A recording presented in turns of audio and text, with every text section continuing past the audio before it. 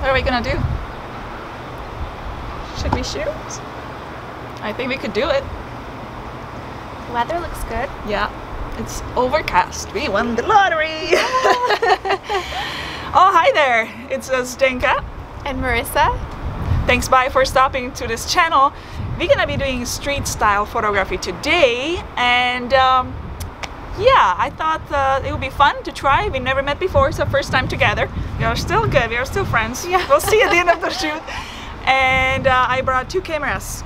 Canon EOS M50, which is right there, and 5D Mark III, which is a 50mm lens, nifty 50. It's gonna be very easy and simple, hopefully. Let's get going. Ready? Ready.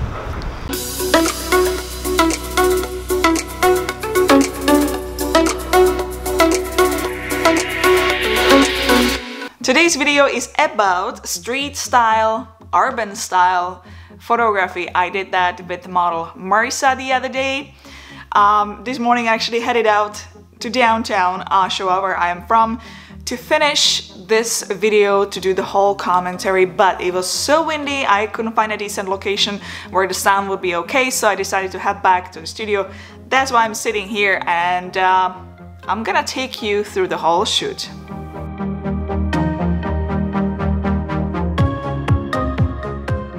Who is the model? Her name is Marissa. She used to work as a professional model in Toronto. She was represented by one of the bigger agencies, and last few years she had a break from modeling. When she showed up, there was quite a bit of a selection of a wardrobe, so I optioned for the jeans, denim jacket, colorful t-shirt, and also a sweater just to mix it up a little bit, so we end up with two different looks. What did I shoot with? I brought two cameras with me. Canon 5D Mark III with 50mm lens, nifty 50, and I also brought Canon EOS M50, and also I was using 50mm lens, nifty 50 with Viltrox speed booster. Now I took exactly half with each camera, so as you're gonna be looking at the photos in today's video, they will be mixed exactly half, and I think it's gonna be very difficult for you to find out which photos took which camera. We ended up shooting at 3 different locations. Let's look at the first one. It was on a very bright street, literally sitting at the corner. At this first location, the first minute, we were practically testing each other. Because I haven't worked with Marissa yet, I didn't know how she's posing. She had no idea how I am working. So the first few shots were very easy and very casual. I didn't give that many directions yet because I wanted to see what she can do. Once we both warmed up, I started directing Marissa a little bit. I wanted to see that happy, full of energy commercial look because the street was just very vibrant and very bright. The building had some red in it, so did her t-shirt, or kind of like a pinkish red. So I thought it would just need a lot of smiling, a lot of energy, a lot of happiness. To get the most out of this little set on this street corner, I tried to mix different posing. So I did some very tight portraits, I did some full body shots, maybe walking shots, sitting photos, 3/4, just give it a big variety. First location was done. Second one, the other day I was driving by these graffiti, very colorful walls, and I thought that would be perfect, especially if she would be wearing denim outfits and very colorful t-shirt, because the more colors, the crazier it will get, and it will just bring that urban scene. And again, I started with very close-up headshots.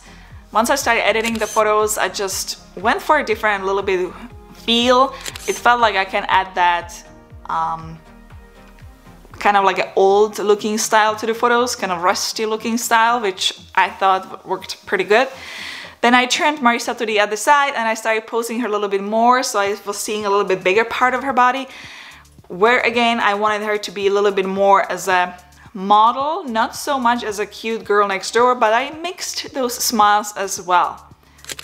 My style of photography is usually very colorful, very vibrant, and that's what I like. When I was posing her on the other side, I kind of didn't like that car in a way, so I was trying to get rid of it, and for that I brought a very special tool which I have right here, and it's the optical prism. It gives you different feels to the photos, so you can get some very cool effect.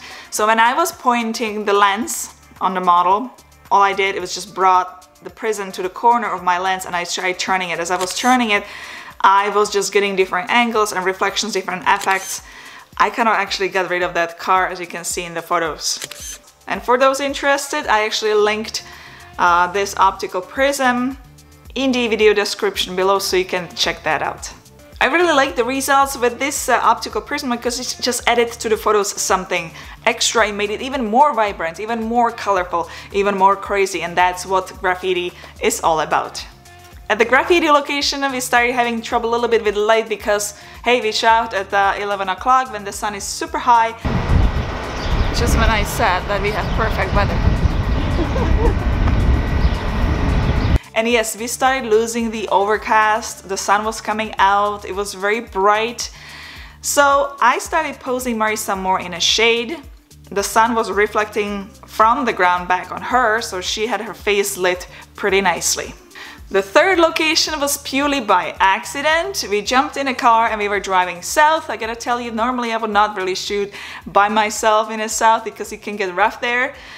But luckily we found this, what used to be plaza, now is abandoned, the stores are closed, nothing is happening there. I parked right in the middle of the parking lot, so I had a very good visual around us, so we both are pretty safe. I wanted to do some sitting shots as well, but I wanted to look more casual, more candid style. So I was just telling her what to do, and I pretty much told her to forget posing and just be herself, start laughing a little bit, smiling, looking around in different directions to get the real feeling, so she looked kind of caught in a moment. And again, at this location I was also using the optical prism. Why? Because I wanted to add some more different angles to the shots. It almost turned out like a double exposure, but it was not really double exposure. There was a hallway which was not very pretty, so when I was using the optical prism I was adding something extra to the image. I was actually covering up that hallway, which didn't look good. The whole shoot really took about an hour and a half. We were done with everything and I think we got pretty good variety out of the photos. Now, what would be the photos suitable for? First of all, I am not going to upload it to stock just because her t-shirt had a large logo, her denim jacket has those little buttons where there's logos everywhere. A lot of the shots had different stores and different logos in them, so it's not very suitable for stock.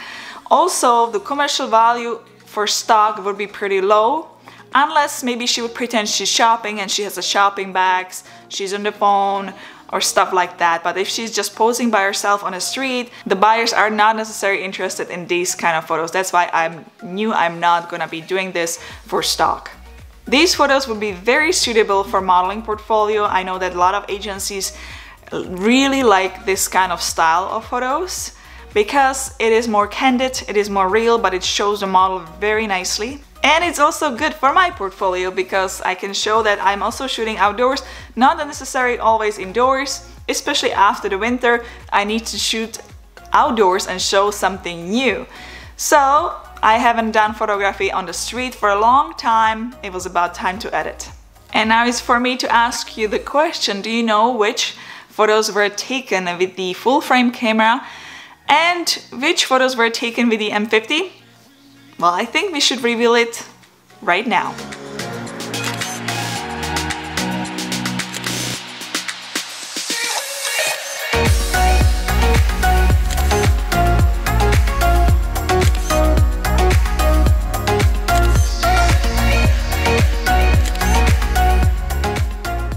One thing I didn't talk about yet is about coloring the photos, making them really pop. Obviously, when you take the photos with the camera, they're gonna be very basic, just regular photos. But once you put it in a Lightroom, you start playing with the photos, you make sure the colors pop, then you make the photo really stand out.